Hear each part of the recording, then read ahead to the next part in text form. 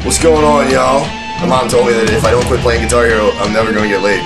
Anyway, so I figured that I'd show you guys my Slayer record collection. I'm all, you know, like soft on the outside, but Slayer on the inside or whatever. The holy grail of sorts.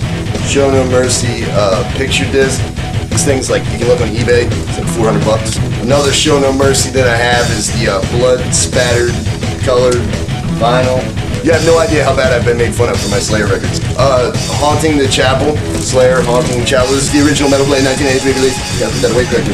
Mom will get mad at me. I also had the Haunting the Chapel, this blood spattered vinyl as well. Anybody who, like, your girlfriend's making fun of you for listening to Slayer, Haunting the Chapel, pop it in there. And for Helloweights, I have a pictured vinyl. It's like limited edition, pay too much for it on eBay, and right here's how much I paid for it in 7th grade. Another Helloweights I got, limited edition, 287 out of 500. This one's white vinyl. Damn!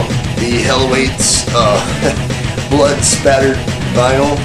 Don't want mama yelling at me. Live Undead pictured disc. This is the Live Undead. I am cool as shit. The Live Undead, this is the Live Undead blood spattered vinyl. These blood spattered vinyl things just came out. Go snatch them up. Rain in Blood, limited edition as well. Green vinyl. I don't want to get inside there, but it's green. Rain in Blood picture disc. This is the German version. If you can pick that up, you see that number? See which number that is? Numero uno. I'm glad you don't know where I live. You're breaking my house with the Slayer records. I know you would. American release of Rain in Blood on picture disc. The American one does not have the cover art.